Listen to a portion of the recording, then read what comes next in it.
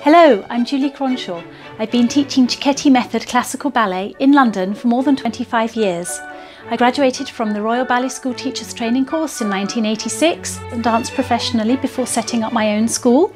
I'm a fellow of the ISTD in the Cecchetti method and hold the Enrico Cecchetti diploma. Most recently, I've made a film called Ballet's Secret Code, which is available on this channel.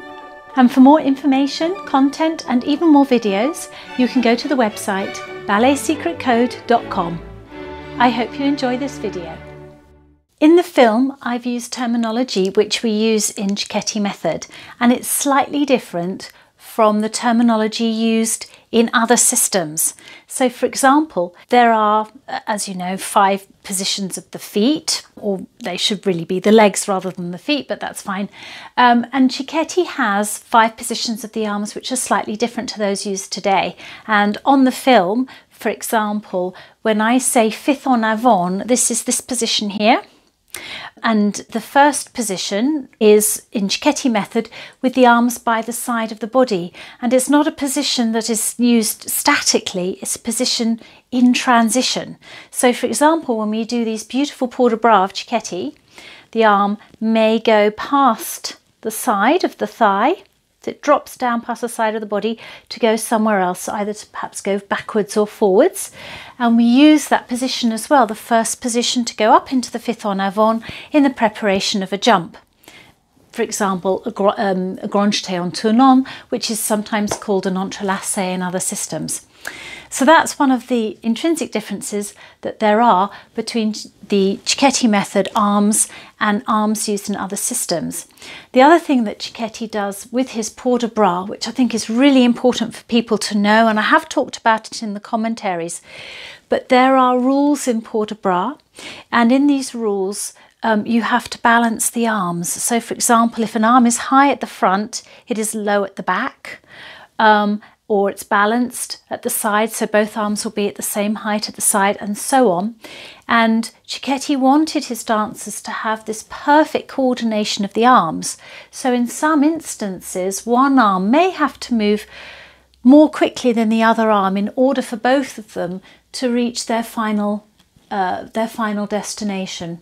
And the idea also is that the arms move harmoniously and coordinated, and they don't stop and jerk or get stuck out at the side like, you know, some kind of scarecrow. They are supposed to frame the movement and always look elegant. Now there's also something very, very important which I think people need to know, and that's, you may notice Salvo and Muriel in the films, when they're standing usually in croisé, the head is slightly inclined towards the back foot. This is a position of trust. You might be interested to know that exposing the neck is an evolutionary sign of trust. It's a position that suggests the dancer is listening, the dancer is preparing to do something, and it's also opening out the back of the body. So it creates a bit of breath in the back of the body and a sense of a gathering, ready for the movement to arise out of that, and then the enchaînement can begin. Again, this is quite different from today, where dancers tend to be a lot more upright and with a strong head turned towards the audience. Cecchetti might well have found this very unattractive because it's aggressive and it's sharp. His dancing is centered around the human being, and it is about expression, it's about communication. This, as I'm talking to you right now, it suggests that I'm looking and I'm listening. And this is one of the reasons that we also start these exercises with the feeling of I'm about to come from the back towards the front. So imagine that I'm on stage as a dancer and I'm wanting to communicate something with you. I've got various options. I could stand here like this, or I could stand here like this. It's a very different communication.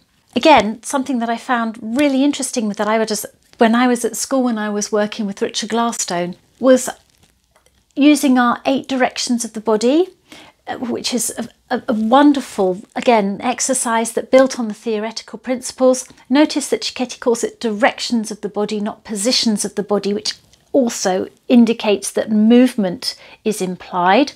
And each one of these directions of the body also has a very definite communication implied within it. So, for example, the quasi-devant, which we all recognise, in most systems, the head is looking out there, or sometimes it's looking out to the audience there. In Cecchetti, again, we must balance the arms. So if the top arm is high, the bottom arm is slightly lower, and it's going down to a demi-second position.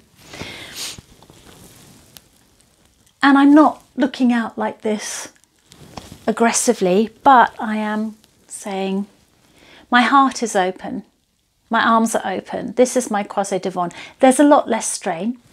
We have a quasi-derrière, and again the head is inclined, and I'm communicating differently again. It's not this way, it's this way.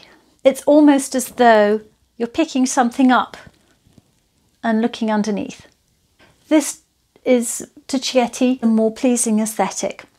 It's almost as though you're dancing inside a giant ball. The écarté is a direction of the body where the head turns. So this is a very strong, dynamic and directional position. We tend to take them a little higher these days, but Cecchetti's would have been a little softer, and with the arm, rather than being over the head, is taken out more towards the diagonal. So this is a Cecchetti écarté from Cecchetti's day. Again, most of us tend to do it a little bit higher, but this is the original one. It has a completely different communication quality. It almost looks as though you're turning your head and looking out to somebody who is maybe sitting in a box and communicating to them. Just a reminder, I've made a film called Ballet Secret Code. It's a 1-hour documentary available on YouTube on this channel for free. It took a long time to make, I'm very proud of it, and it's all about ballet technique. You can find it on YouTube or click on the link below.